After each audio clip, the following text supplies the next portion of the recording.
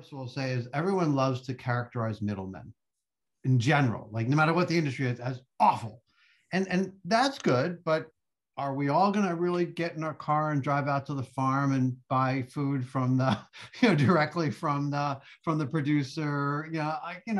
The barter economy tends not to work. So like, yes, we are middlemen. And what I would say is, from a reputation perspective, I do think that the industry has a challenge reputation.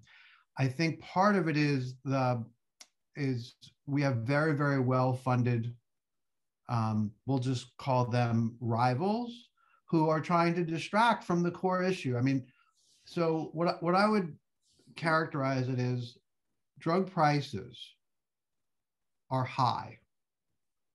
Drug spending, right, which is the actual total amount of drug spend, actually isn't that high.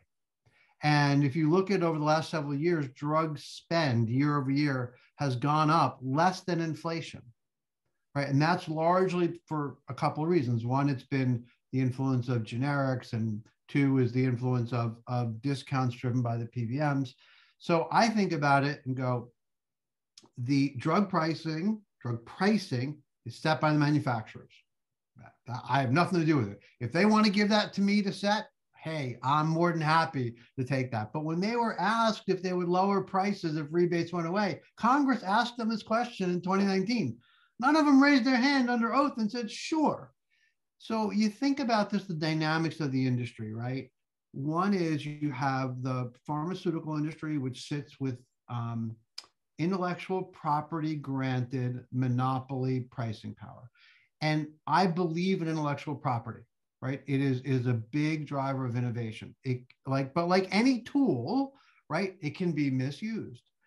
On the other side, to combat the monopoly pricing, what we and our competitors in the PBM industry do is we aggregate lives, we aggregate people's purchasing power, so that we can say to a manufacturer, look, we like your drug, but we like drug A and like drug B. They're kind of the same, and we need a better price. Or if it's generic, we're going to use the generic. So I think it creates this natural tension that again upsets the manufacturer a lot. They spend a lot of money.